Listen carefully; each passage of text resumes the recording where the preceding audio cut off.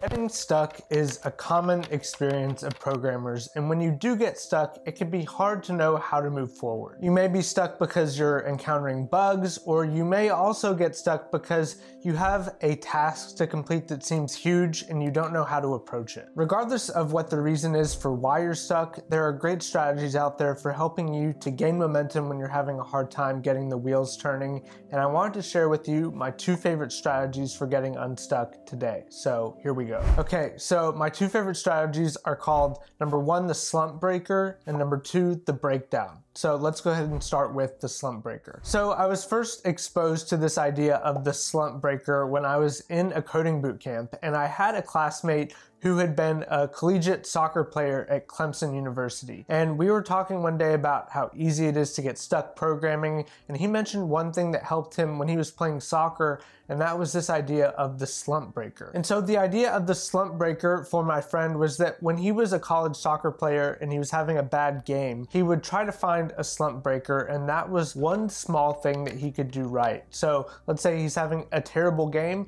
he just wants to make one good pass, right? And so the same concept can apply to programming. So if you're stuck, you need to just get one feature working. Or if you have a bug, you need to just fix that one bug and maybe move on to the next error message. There are a lot of reasons why the Slump Breaker is helpful. Number 1, it builds confidence. So if you're really stuck on something, or you have an error message that you just can't seem to figure out, you can begin to doubt yourself, and that imposter syndrome can start to creep in, and you can begin to wonder if you're even cut out to be doing this in the first place. But when you can get one small thing working, you begin to build that confidence and you begin to feel like, hey, maybe I can do this. You also build momentum. So once you get one thing working, you're a lot more likely to continue on and to get other things working because you're motivated, you're encouraged, and you're seeing things come together. When nothing's working, you want to quit. But when something's working, you want to keep going, and that is really powerful. So the Slump Breaker builds confidence and builds momentum, and that's why I love it.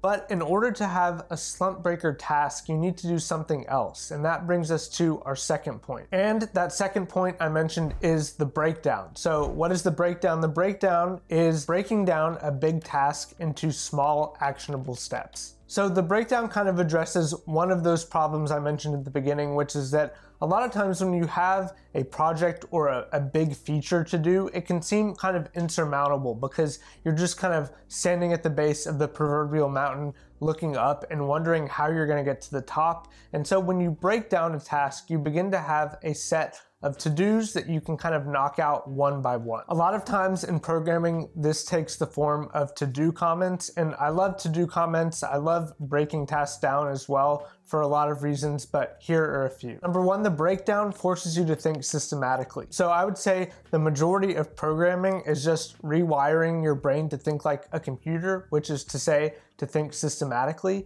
And so doing these kind of to-do comments or breakdowns is helpful in kind of a meta sense and getting your brain to align more with the computer and think in terms of a set of actionable steps. More tangibly though, it's less intimidating. So I know for me personally, I love having a list of tasks that I just need to do that are pretty discrete and small, and so I can kind of mark those off and feel good about myself. Like I said in my last point, you build momentum, and I think that applies here. So when you're checking things off, you're feeling good, you're motivated, and you're more likely to keep going. But the question may be, how do I even do that, right? So it may be hard to even know where to start. So I'll give you kind of a trivial example. So let's say that your task is to build the authentication piece for an app. Let's say you're working on the front end. So you need users to be able to log into your app. So where would you even start with that? So at a very high level, you know, number 1, you're going to need a login form. So you'll probably need an input for email and an input for password.